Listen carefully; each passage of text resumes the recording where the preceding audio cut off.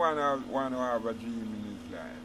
When I was a little boy, I dreamed to get a PhD or a BSc. I tried to go to the highest ranks.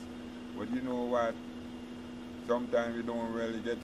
But the hope for it is just the thing about it. You have to keep on, you know. You have to pursue what you think about it, you know. It's not your friend, it's all about you. So no matter what you do, you're blessed.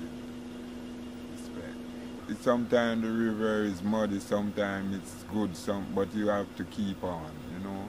No matter how it seems, there's nothing, there's something. You have to keep on.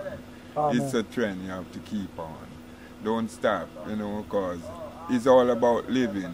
Living is, when you're dead or whatever, you don't know, but you think about life. To make something from the beginning and watch it grow or watch it become is also a privilege. It's as if you climb mountains, or it's as if you've done a lot of so many things. It's as if you become a creator by yourself. But it's the privilege that you got, because God is within you. So you get the privilege to do what you have to do.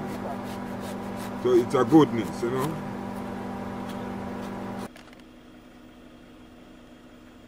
I live in the hills here. Yeah. Yeah, man. Further back in the village. You don't got no stress, nothing, man. This is open wide for you. Reading make it a full man. But a man is a fool to what he doesn't know. But, you know, any man, the more you know you don't know. Bless Irie, rest. So that's Brett, Jamaica. What's your name? I'm Lulu. They Lulu. call me the birdman. The birdman. Yeah, man. All right. Yeah, man. I've been living around these areas. I keep making my bird feeders. So I put out an effort where it can be appreciated and be accepted to the whole world, you know. You understand what I'm saying? Is there a way they can get in touch with you?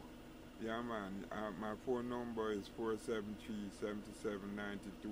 But you remember Jamaica, we got a code, 1876. You got to use that in front. I'm from Ocherios. I was born in Pineapple Place. Pineapple Place, huh? Yes, but I'm living in Parrtown now. All right, cool. Yeah, man. I got 5 children, and I've been carving birds since I was 12 years old.